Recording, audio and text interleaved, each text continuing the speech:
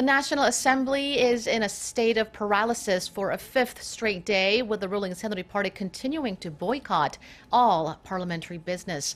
The party's floor leader Chung Jin-suk says his top priority is restoring parliamentary democracy.